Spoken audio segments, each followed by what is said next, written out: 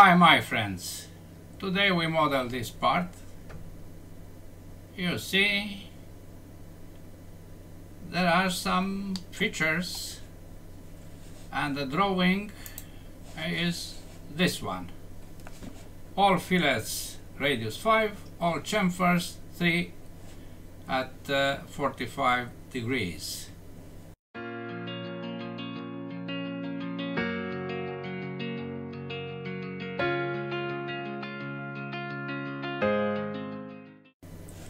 We start by creating this revolution volume 120, 30, 40, diameter of 100, diameter of 60. Let's do this. Standard millimeters IPT, XY plane, and the drawing in that shape. 120 is the height. This is center line, and we continue with other lines.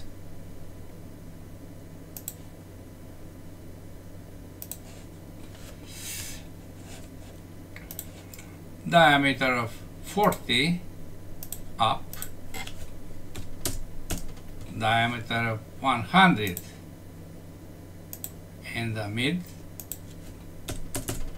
and 60 at the bottom.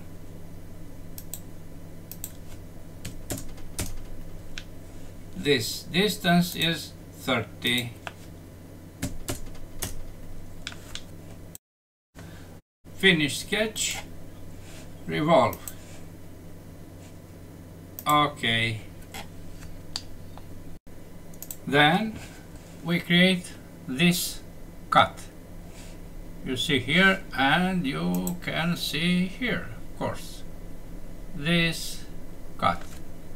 Dimensions: radius 16, angle of 45, and the center is placed at 5 millimeters from the axis and 75 from the bottom. Let's do this. The plane is XY.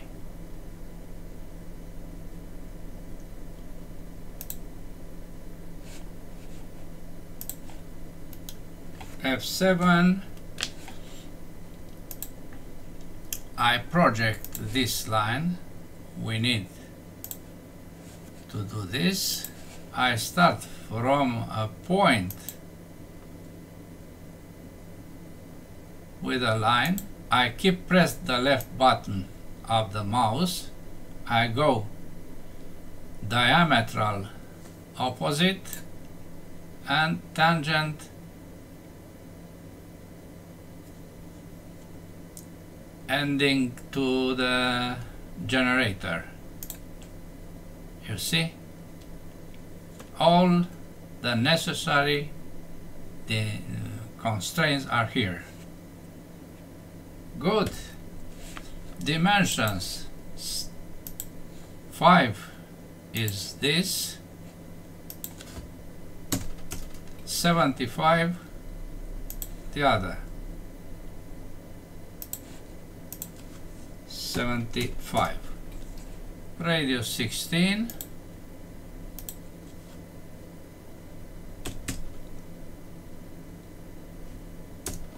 and angle, but I don't have a vertical. I project the y-axis.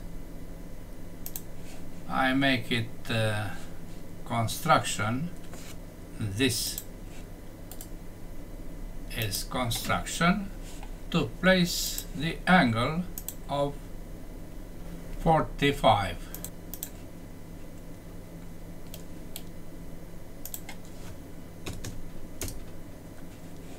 Now we have a fully constrained sketch so that we can apply extrude symmetrical, cut all the way.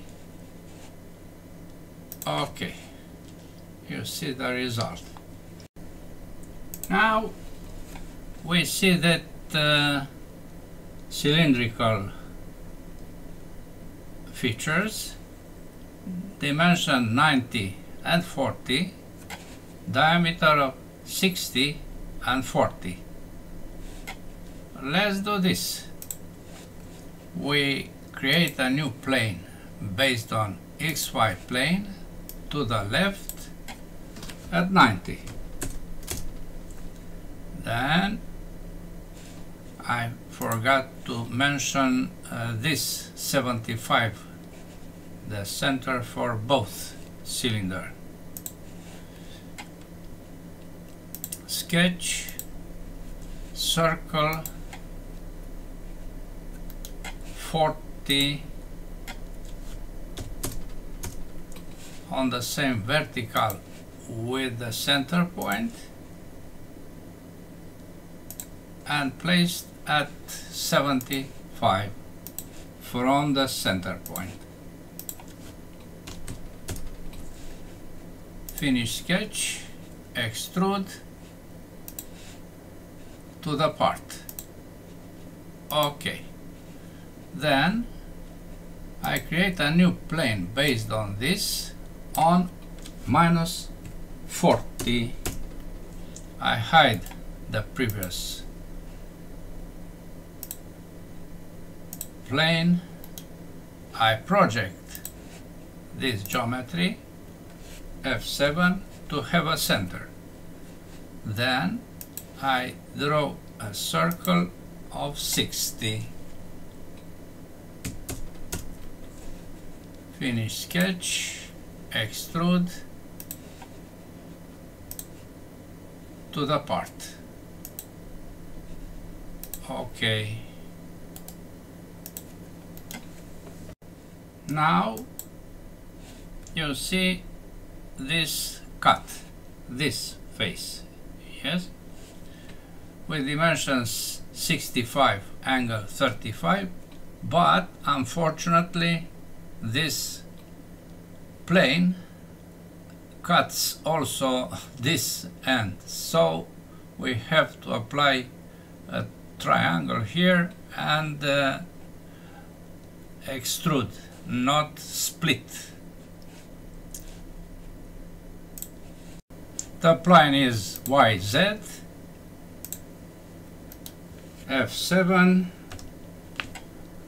we project this face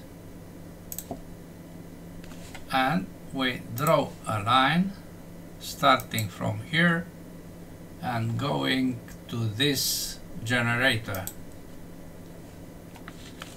Dimensions 65 on vertical and 35 degrees. The line, 35. I also project these two faces generators because I want to apply extrude for this area and this area. Symmetrical, cut all the way. Okay. Next is this hole, this. Diameter 24, distance 75, and it doesn't go outside to the right. Let's do this. We use the plane YZ for a new sketch. F7. We create a rectangle. The distance to the center point is 75. 5. This is an axis or center line. Diameter is 24. This end line contains the center point, and if I project this line, I can apply collinear between these two. Now we have a fully constrained sketch, and we apply revolve with cut. Okay. At the bottom there is a hole, diameter of 20, depth of 40. On the other direction is a diameter of 8 and distance of 13. Let's create these two holes. Hole, face, center, distance, diameter of 20, not depth. Depth is 40. Diameter is 20. Okay. The other hole must be created with the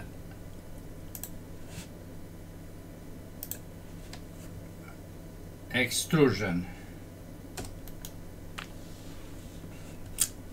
We draw a circle diameter of 8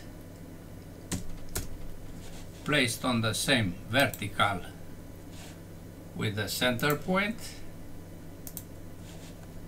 at a distance of 13. Finish sketch, extrude. This is the only close contour Inventor knows, all the way to the right. You see now the two holes. Now you remember, all fillets are radius 5, all chamfers 3 at 45 degrees. This is a fillet of 5, and this is the other. Okay, chamfers are on the bottom. 3, not 2, in both edges. Okay, now I think we finished the part. Let's see.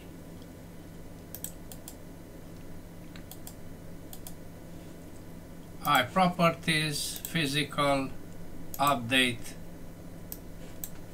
copy, close, drawing, double click, and the new value is identical with the previous one. So I cancel to modify. Material is steel, stainless steel, and the light is default light, visual style, shaded without edges. Let's compare. Do you see anything? No, of course not. That's all for today. Thanks for watching. Bye bye.